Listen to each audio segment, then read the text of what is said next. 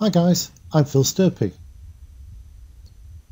In this video I'm going to show you how simple it is to import an Adobe Illustrator AI file into Expression Blend. It's pretty common to have designers supply you with assets such as logos that they created in Adobe Illustrator. For you to use these assets in your WPF, Silverlight, Windows Phone or Windows Store apps, then you need to import them into your project. Now I have a WPF project open here, but the process will be the same no matter what kind of project you're working with, just as long as a UI is represented in XAML. The import couldn't be easier. You just click on the File menu and select Import Adobe Illustrator File. In the dialog, locate and select an AI file. When you click the Open button, Expression Blend will import the contents of the AI file and convert them into XAML. If I expand the nodes in the Objects and Timeline window, you can see all of the elements. The top two elements are canvases that contain the remaining elements. The remaining elements are paths, and if I click each one in turn, you'll see that each of the bike images is selected at some point. Let me click on the XAML button to reveal the markup. All of this XAML was generated when I imported the AI file. One of the key factors with the UI represented with XAML is that of 2D vector graphics.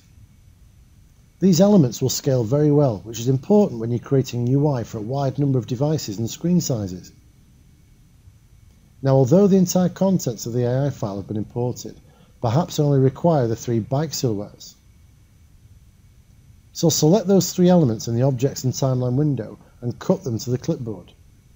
As for the rest of it, I'll simply delete it. I can now paste back the 3 elements into my layout root grid control. How simple is that? Now then, I want to show you something that we can do with an asset produced in XAML, and I only need 1 bike to do it. I'll delete these 2 bikes here. Now look at this remaining bike in the XAML view.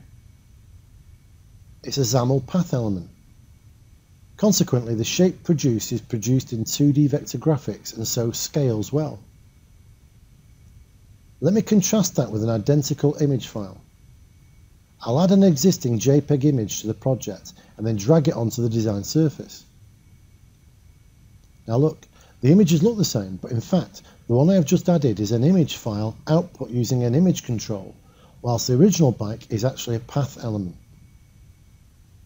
Now I've already mentioned that our path will scale well, but as it is a framework element, we can actually apply colour to it.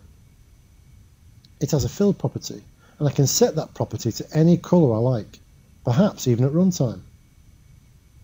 We could use a variety of brushes such as a radial gradient brush, and set various gradient stops to assorted colours. We could even apply video brushes, something you couldn't do with a JPEG file displayed in an image control. So here's a workflow. Your designer creates the graphical assets in Adobe Illustrator and hands you the AI file. You take this file and import it into your project. Once you've pruned away any unwanted elements, you are free to use the remaining assets any way you wish. There you have it. In this video, I've shown you how easy it is to import an Adobe Illustrator AI file into Expression Blend. I'll produce some more videos dealing with XAML resources just as soon as I've uploaded this one.